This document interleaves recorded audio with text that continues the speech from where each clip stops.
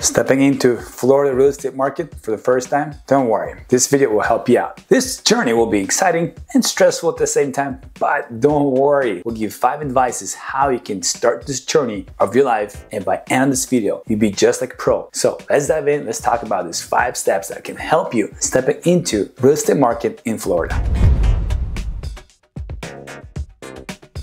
Before I dive into this video, I love to introduce myself as always, right? Everybody loves talking about themselves, but my name is Alek Petrov. I do real estate here in Southwest Florida. So if you have any questions about Southwest Florida or Florida period, we have an amazing team called the Locals Group that's located all over the Florida and some other states as well. But for this video, we talk about Southwest Florida. I'm super stoked to see you on my channel. I hope you stay until the end of this video so you can get advice how to navigate through this journey and getting into real estate in Florida. Number 1, right? The first point I want to tell you guys is understanding the Florida market, because you got a Panama, right? A panhandle they call it, Jacksonville, Orlando area. You have Tampa area, you have Miami, you have Key West, you have Southwest Florida, Sarasota, Naples, Fort Myers. So you have all these major cities, and everything, every market, it is different. I'm telling you, Miami is more busy, it's crazy. Maybe you see some bunch of memes out there talking about all the highways. You got to understand what market you are trying to go. If you're trying to go more luxury, right? You got St. Pete, you got Naples on the Southwest Florida side. I can get it, Bradenton, some parts of it, Fort Myers, some parts of it as well. I mean, anything on the coast, right, by the ocean, you'd be more luxury homes on water. But you need to understand which market are you trying to get into. What are you trying to get? You're trying to get into a condo, trying to get in a home, trying to get in more manufactured home as well. So where you're trying to retire, what's your game plan? Understanding the market and the budget, that's number 1. Is kind of putting everything on a piece of paper and going down and say, okay, are you want a busy life or not? Do you want to more relax? Is the community or the area is growing, even though the whole Florida is growing pretty fast? But again, understanding the market is very important. What is heading to, what is happening there? For example, like Cape Coral, right? If you're buying a lot in Cape Coral and there is no city water and city sewer, if you got to put a septic tank in city water, they predict in 2 years, if you are on the lot that sits no city water, no city sewer, yes, we still have wells, we still have septic tanks in Southwest Florida in some areas. That means you're gonna have to pay $51,000 to connect to the city. So as of right now, you're paying like 12, 14 grand to connect if you're just starting to build a property, starting to build a home. If the city comes to you, pay about 30 grand now, but in 2 years, it's gonna be crazy. So you gotta understand the market, understand where the city is growing to, what it awaits behind it. Number 2, guys, it's budgeting beyond the purchase price. I wanna tell you guys, if you're a cash buyer, you know your finance, you know what it takes. If you're moving here, you got a budget. There's so many things that you got to cover. Is if you move down here, if you're just here relocating from Tampa down to Fort Myers, Miami to Fort Myers area, a little bit different, but it's budgeting, right? Especially if you come different states where minimum wage are higher than here. So that's the thing. Again, you got to budget into your monthly payments and stuff for that. And I always say, if you're pre-approved for $500,000, it doesn't mean you need to get $500,000 house. Maybe you can get a $350,000, a $400,000 house, so your payment is lower and it's easier and it's less stressful for you as you make this move, as you make this new adventure in your life. Is coming into Florida. If you're a flipper, it's a different story, but if you're trying to relocate here and try to make your primary home or secondary home, it depends what category can you fall into. But on this video is more specific if you are trying to relocate and find yourself a good real estate here in Florida. So understanding the budgeting beyond the purchase price, I highly suggest not to do it, because there's a closing cost, right? Every state, it is different. There's closing costs. If you do a mortgage, you got to pay about 1% of that to a mortgage company. You got to pay your insurance up at start. And we all know the insurance cost is just crazy out here, especially if you're buying the flood zone. Unless if you want to live right on the water, right on the beach and watch the sunset every night, go for it. God bless you. That's gonna be an amazing spot. But if you're not trying to, and you try to relocate here, and I mean, if you have a budget, sure, but you need to understand the flood insurance, the home insurance, taxes as well went up. Everything goes into, you have to pay prepaid taxes, you have to prepay insurance. So that is going to your closing costs. That you have to bring to the table. So those things you gotta do calculation in that part. I always say if you're trying to buy a house here with the mortgage, or just add on whatever your down payment, 20%, 5%, 10%, 3.5%. If you're going to be FHA, add on another 3%, even to 4% on top of it. That will conclude majority of your expenses, your surveys, your lien search, your title search, insurances, and blah, blah, blah, and all those details. There's so many things about it. Unless you're a big investor, you're buying left and right homes every couple months, you probably see the Alta way more often than a regular Joe that will see. And again, HOA fees as well. So if you know, you got to get into budgeting. You know, it can be pre-approved for $400,000, but here HOA, there's HOAs $300, there's HOAs $160, there's HOAs, guys. You guys ready? Though, if you're sitting down, that's a good thing. If you're standing, please sit down because you're gonna fall on your butt. It's $1,800 HOA fee a month, not a year, a month. It just blew my mind, guys. Let's go talk about number 3. This is importance of really, you know, to have a really good real estate agent behind you that can teach you, that will guide you, that will show you things and tell you things, and he'll be honest instead of just telling you what you want to hear, because we see that a lot. They just want to get the paycheck, they just want to see the commission, and they will tell you what you want to hear. By end of the day, if the real estate agent can tell you, hey, listen, like, hey, this area is not for you, and I'm not telling you to guide you or steer you. This is not what I'm talking about. It's not steering you, but just being honest. For example, I had a family that came down here. It's a mother and a daughter. The father passed away and they just want to get a new chapter in life. They came down here for 3 days to look around it. Daughter loves Orlando. She loves Legoland. She loves Disney World. You know, she's older. She wants to go in college and she wants to go and work at the Disney World. And they came down here and I saw the mother fell in love with here because you have the beach. You know, they're trying to live more in South Fort Myers. They nearby the beach, 20-minute drive to the beach. They're there, more activities for the mother and more things to do. Even though Orlando does have a lot of stuff, but it does also have a lot of tourists. Some people love out there. I would love to go visit there.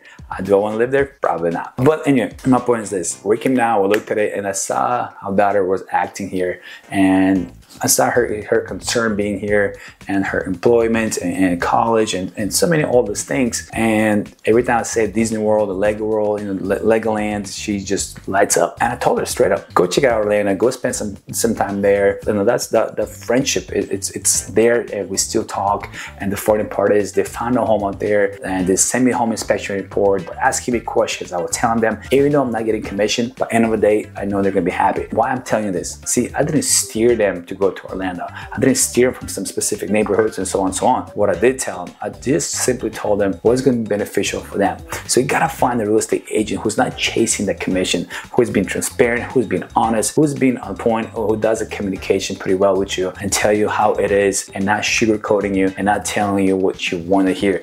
You know, just like a friend, when we pick up a good friends in our life, we keep them. It's the same thing in real estate world as well. And they're not just there for you to make the transaction. They're there to make the choice of your life. You know, maybe if it's your first time home buyer, you want them to help you to make the choice, the right choice, right neighborhood, especially if you have kids, neighborhood where it's better school or the crime rate is lower and so on, you know, taxes, insurances, and kind of guide you to the process and help you get through this and get through the home inspection period and get through you know, kind of navigate you through all the communications part with the title company and the home insurances and stuff like that. They can put all these dots together and they can communicate on your behalf, right? They can lower the prices if it needs to be, a request for the repairs if it needs to be, and so on. So very, very, very, very, very important. Number 4, it's financial, guys. If you are a W-2 employee, if you're a nurse, doctor, the career you had, you have to stick to the same thing. You gotta get a couple months of pay stubs. Some lenders will allow you to get a letter from your employer and submit it to them. A lot of them will still want to see couple months of bank statements of the pay stubs from the company and the letter saying you will make X amount of dollars and so on. If you are you know, a truck driver, or if you're 1099, that's a person that has their own business and you can travel and your business runs whatever state you're from. That's another thing, is you have to have taxes for 2 years, even though for W-2 as well. But you need to get a pre-approval going, and I highly advise you to talk with a lender before making that move after you find a good real estate agent, trust me, if they are good and you feel comfortable with them, they will have a good lender. They'll have a couple good lenders. They can't tell you exactly who to go to with, but because it's illegal to steer people, but they can give you a couple. And like myself, I have 3-4 lenders that I work with, and it's based on personality, because just like you chose, if you choose to work with me because of my personality, you watch my other videos, you got to know me, you get to know my family, maybe you follow me on Facebook, Instagram. Same thing. My desire for every person that I work with, it's a relationship. It's just not a business concept.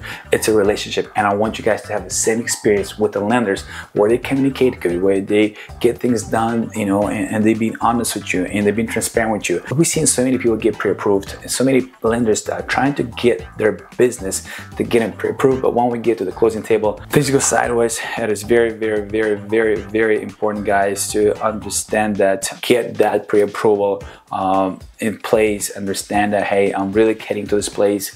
What do I need to get it set up? What do I need in order to qualify for a purchase? Hey, when you made a budget, you understand what your budget is, and you can get pre-approved for $400,000. You want to get something around $350,000, or you pre-approved for $700,000. So you know everything about that. It's this step. It makes so much easier to relocate or to move here. Or even if you're investing, it's so much easier, the process of purchasing, less headache, less stress. And number 5, guys, is inspection and insurance in Florida. It's pretty easy. Find a good inspector, and again, if you find a good real estate agent, they will have as well multiple inspectors that they use. See who's available. Usually good real estate agent will keep the home inspector in their back pocket, because there's good home inspectors to find issues in the house, and that's a bonus, because it's investment, right? A lot of people are like, oh, I don't want to do a home inspection. Listen, you're buying $300,000, $200,000, $400,000, $500,000, $1 million, or whatever you're buying, right? I highly advise, even if it's a new construction, I highly advise new construction with a home warranty. Who cares? Get yourself a home inspector. It will cost you $550, $650, but if you're buying $500,000 property that you're gonna live into, that you're gonna move into, I want to know what's wrong with it. But for that much money I'm about to spend, I want to know what's going on with the house. I want to know all the defects. I want to know what to watch out for, and what's in the house. If it's not new construction, definitely 100% gotta get into that. Again, another thing, they will catch a mold if maybe there's a mold in the house, especially after Hurricane Ian, when the power went out, and some people lost the power for a week, 10 days. As the house just sat there, people left, and the house was just sitting there, and the mold started getting built up under the kitchen cabinets and so on. So you gotta do it. And the insurances, guys, you need to understand there's also insurance people out there. You have a Citizen, that's the most major companies going to use there is government provided insurance. They'll give you some discounts and stuff like that. But again, there's a flood insurance and there's a home insurance. If you're buying a house in HOA, a lot of them will provide you on the exterior insurance. So you got to get an interior insurance. So that is good. It varies from, it can go from $900 a year. It can go up to, for a home insurance, $5,000 to $6,000 a year. And then top of that, flood insurance, it can go anything between $2,000 to $7,000. So you might get insurance that's anything between 10 to 14 grand a year, right? I pay about $2,800 a year, but there's no flood insurance. If I change my windows to impact windows, I might drop down to $2,400 a year. But if you buy new construction, if you're not in the flood zone, they're looking between anything $1,100 to $1,600 a year, which is new construction. I highly advise you guys go check it out my other videos where I talk about new construction. You got to put a lot of good bonuses for the insurance. So guys, that is the 5 steps I'm giving you guys, and I told you by the end of this video, if you watch to the end, you understand the importance of budgeting, picking up the market, getting a good real estate agent, getting a good lender, do the home inspection, figure out with insurance. So if you are deciding to move here or looking to move in Southwest Florida, let me know. I'll be more than happy to answer any questions. I'm more than happy to help you out, make this process seamless as possible. There will be some stress as the reality of it. There will be some concerns as the reality of it, because listen, it's a big decision in your life, right? It doesn't matter if you move in town,